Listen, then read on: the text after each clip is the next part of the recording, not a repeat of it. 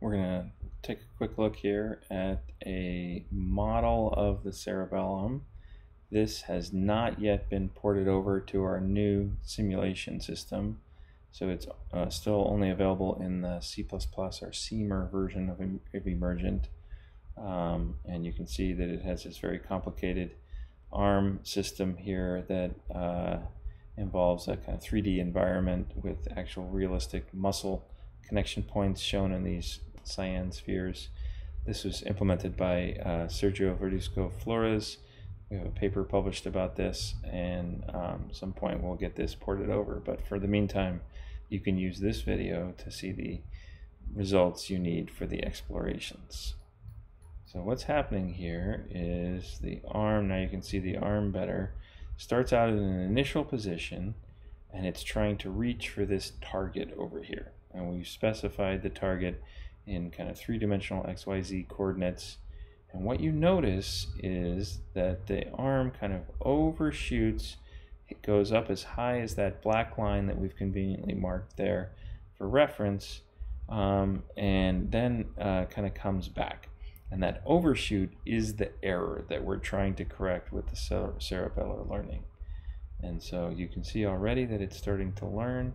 And if we look up here at this graph, this big purple burst here is the anticipatory firing of the cerebellar Purkinje cells that I'll show you in a second in our model, are learning to anticipate that overshoot and driving a kind of counteracting motor command at that point in time that happens to provide the right kind of forces to prevent that overshoot.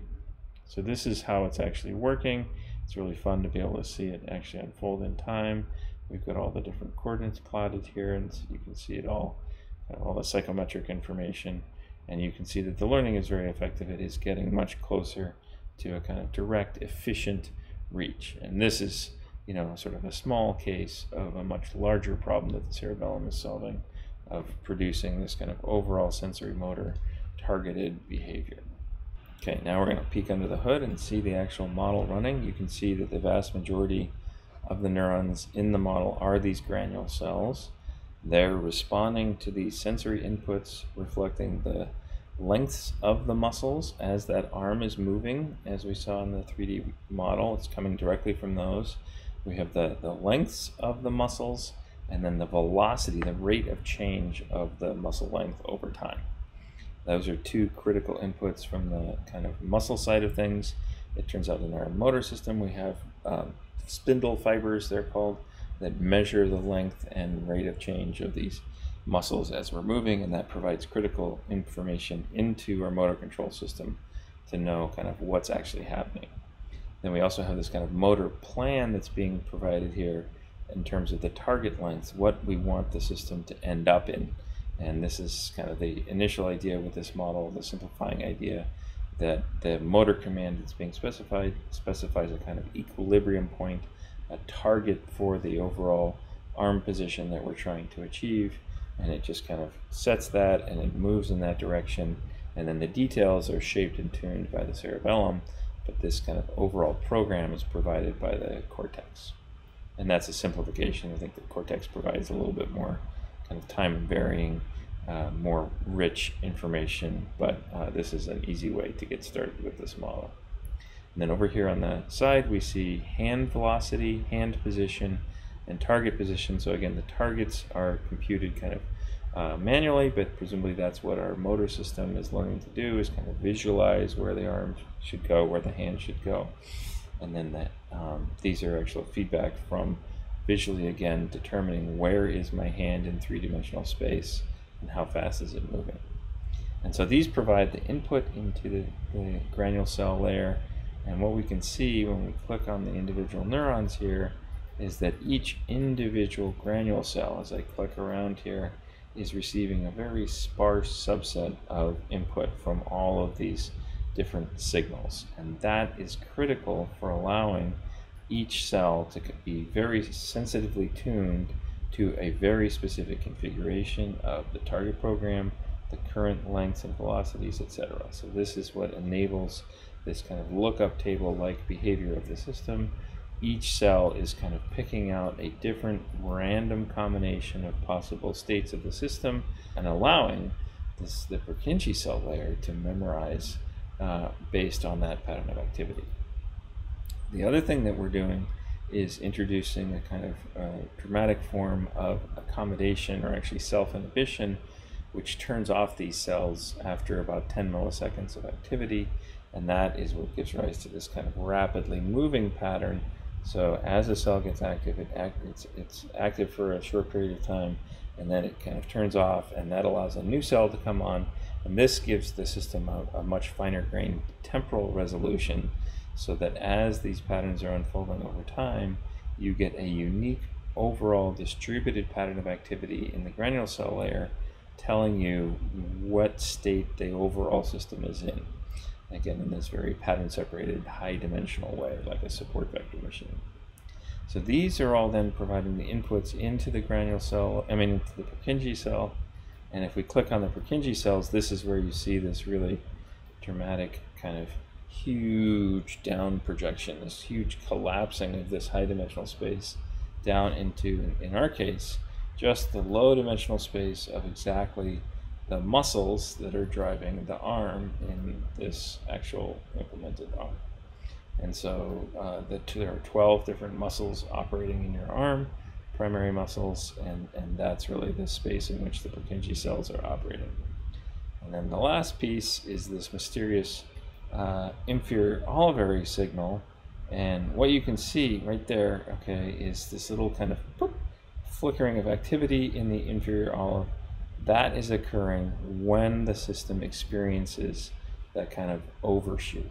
And so in fact, we can compute that directly, and that's one of the nice things about this model in particular. We can directly compute the inferior olivary signal from these vectors, the hand velocity and the muscle velocities and target lengths. Once the system is actually overshooting, in other words, the error, the difference between where the current state is versus the target is increasing over time, that's when we know we've kind of overshot.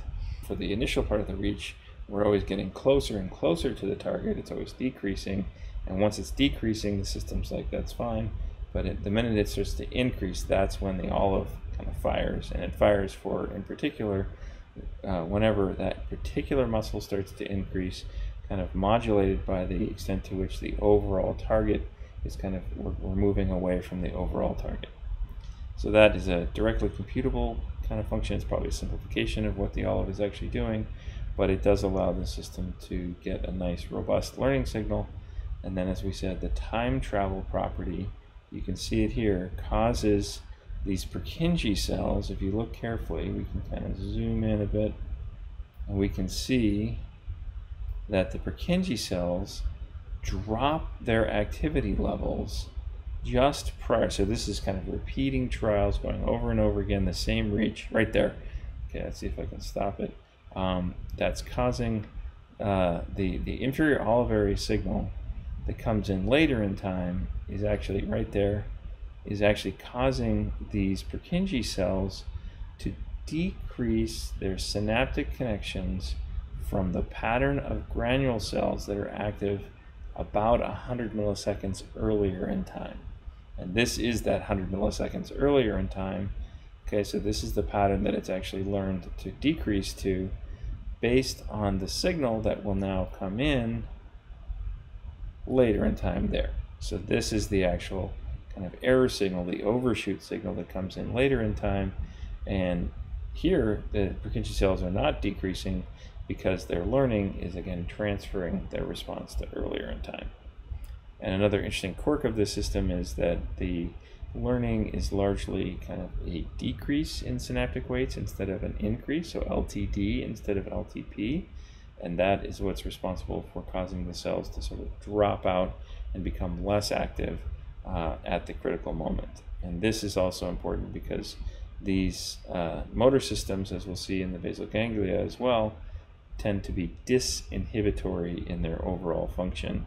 And so the net effect of the Purkinje cells in their kind of normal state is to be inhibiting a signal, and then they kind of disinhibit that signal.